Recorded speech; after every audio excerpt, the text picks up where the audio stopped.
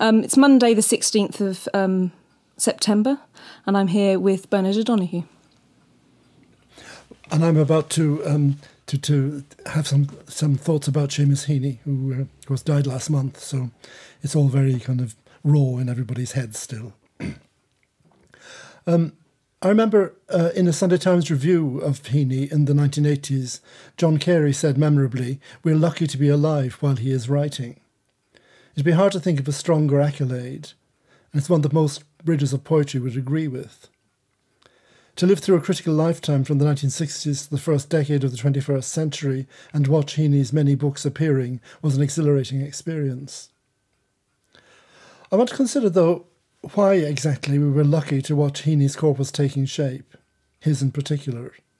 Many things come to mind, of course: the extraordinary exactness and rightness of his descriptive language, whether describing blackberries, or grains of corn flowing through your fingers, or fragments of burning paper floating in the wind, or a 56-pound weight. A recent elegiac piece in Time magazine compared him to Chekhov in his capacity to say something extraordinary by simply describing ordinary things. Then there's the importance of his readiness to deal with public subjects in Ireland and beyond, his readiness to face the neighbourly murder that occurred in his native province. His catching of the moment of 9/11 in his Horace translation, Anything Can Happen, a poem which generated immediately a worldwide set of translations of Heaney's version. The seriousness of the subjects he dealt with and the eloquent power he brought to the discussion of them made him the outstanding poet in English of his time. He was not a moraliser. He was too forgivingly alert to human frailty for that, but the moral sense is present in everything he wrote. So it is not surprising that his poetry earned him the Nobel Prize for Literature, or that the Nobel citation praised his poetry's combination of lyrical beauty and ethical depth, which exalt everyday miracles and the living past. But we can recognise and admire these qualities, these facts about his writing, without exactly feeling lucky to be reading them as they appeared. So what was most extraordinary about him? I think it was this. We expect the great writers, Dante, Milton, Yeats, Joyce, to be overfacing. We expect to feel shy in their presence, to feel inadequate. We don't exactly think of them as good company, but Seamus Heaney was wonderful company. He made everyone feel good. How many people of all capacities or limitations have we met who said, "I enjoyed meeting Seamus. I think there was a real understanding between us." And it was always Seamus. He was everyone's possession, something he put up with great good humour. How he managed to make time for everyone in this way is a mystery. To do that, and at the same time to write some of the greatest poetry of the modern era. We've listened to part of Casualty, the haunting poem in which the poet talks in the pub with the local fisherman, feeling shy of condescension. Here we meet the same gift, call it warmth, or empathy, or sheer human skill, that appears in one of the beautiful sonnets in memory of his mother in Clearances in the Hall Lantern.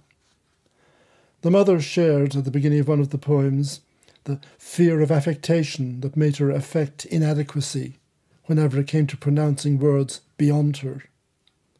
The son governed his tongue in front of her, a genuinely well-adjusted, adequate betrayal of what I knew better. And of course, they're both playing the same game. They're avoiding pretension and affectation. Seamus Heaney always spoke up for poetry. It's one of the countless reasons that his loss is so grievous. But he also always said that he couldn't have written his poetry if he didn't know that poetry was not the most important thing in the world. A principle of reserve that he had inherited from his farming forebears, he said. He couldn't have written the great tormented poems of North that faced the horrors of the time so squarely without that inheritance. So he was able to deal with every situation and every linguistic idiom and register that was wanted. I once heard him say he was built like a badger, square-shouldered.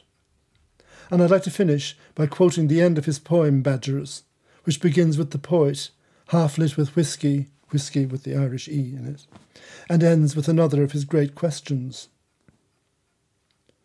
How perilous is it to choose not to love the life we're shown? His sturdy, dirty body and interloping grovel, the intelligence in his bone, the unquestionable houseboy's shoulders that could have been my own. Again, puzzle me the right answer to that one. We were lucky to live while he was writing, because he posed all the great questions better than anyone else. And now we're left to pose them and attempt to answer them without him. You've spoken very eloquently there, Bernard, about Seamus as a poet. I'm wondering if you might be able to share a few thoughts on him as a friend, as someone that you knew personally.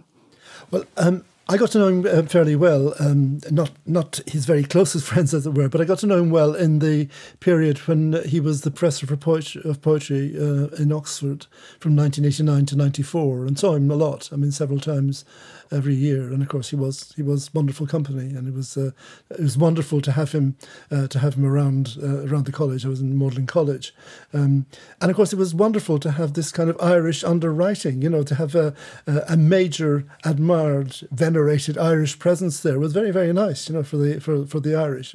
Often when we kind of think of an overview of his poetry, the things that become memorable sometimes are the tragedy from them. Yes. And you've written yourself about that notion of the classical tragic kind of vein within his work. Yes, that's right. I mean, yeah, I mean, that's what I meant about the moral sense in a way. He's got a tremendously strong kind of tragic and moral motivation, but he's a person of extreme light spirits, as well. I mean, he said in an interview with Melvyn Bragg in 1990, I think 1991, he said, my temper is not Brechtian. He's not naturally, by nature, a kind of, public writer, but the circumstances kind of brought that about, I remember once he, when I was in Dublin a few years ago, he drove me and a few other people to Glasnevin to show us around the graveyard with the literary associations, Joyce's parents and Hopkins and so on. It's an incredibly moving place, But as we were going there for this extremely moving experience, he was playing the Goon Show in the car, and banging the dashboard himself and kind of singing along with Eccles. He was terrific fun to be with.